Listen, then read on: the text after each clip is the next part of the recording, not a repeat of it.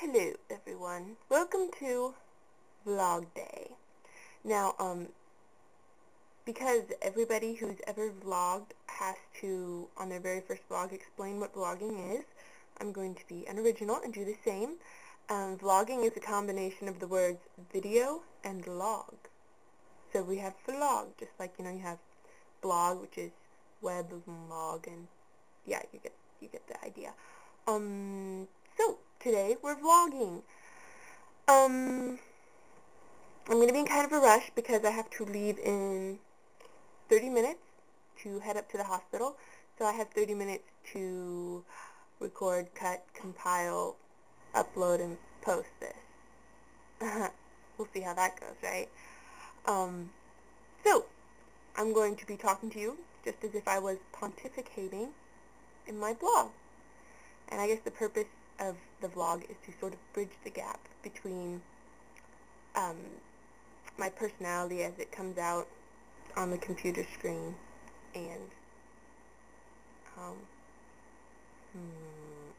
yeah. So I'm going to be talking about a couple things today. Elevators, nurses, turning lanes, bubblegum. That's 4 things. Yeah, so 4 things. Firstly, elevators. Okay, so I've been spending pretty much all day, every day at the hospital for the past month. And something I've noticed that really, really bugs me is that on elevators, you never know which side the buttons are going to be on. So you walk inside, and it's like you have to do this little dance thing. You got to turn this way and then turn that way and see which side the button's on.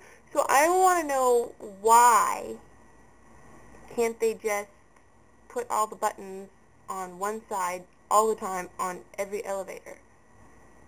Is it that difficult? I mean, isn't it just like a cage and they can do the wiring however they want to? I don't get that. It bugs me. So while we're on the subject of hospitals, nurses. So some of the nurses are really nice. Some of the nurses, I think, went to nursing school because they had no personality and no friends and thought nursing school would be a good way to spend time. I don't know. But something in particular I noticed the other day was that one of the nurses, not one of our nurses, one that I ran into in the hallway when I was walking, was wearing a ton of perfume. And I mean a lot of perfume.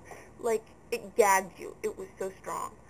And I'm just wondering, why would a nurse wear that much perfume? She's going to be going in all these little rooms every day working with her patients. And, they're tiny. These rooms are so small. It just must be stifling to be in the same room with somebody like that.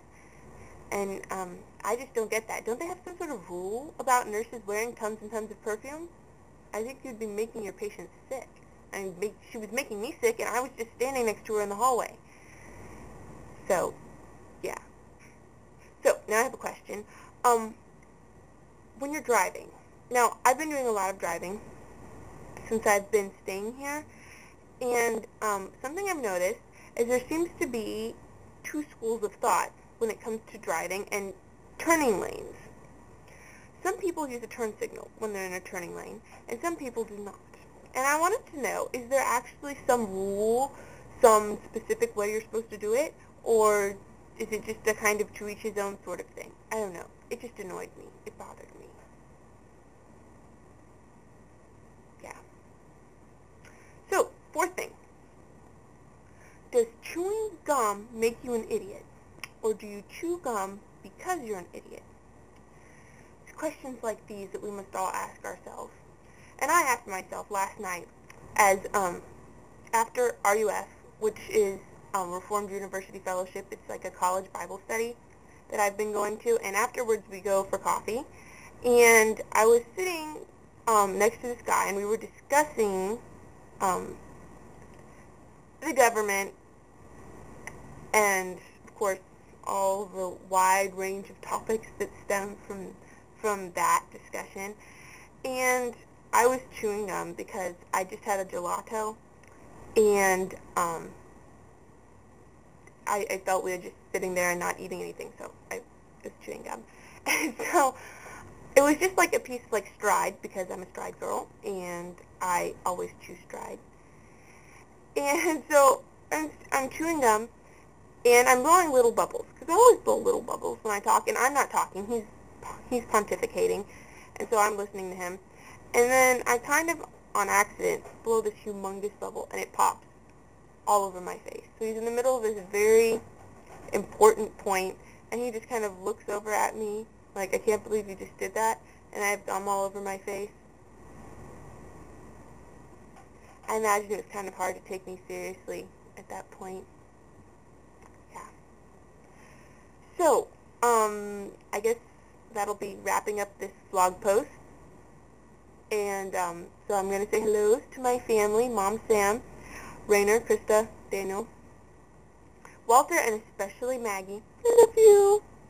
And to Brandy and Sherry, you guys have been watching my blog, or something.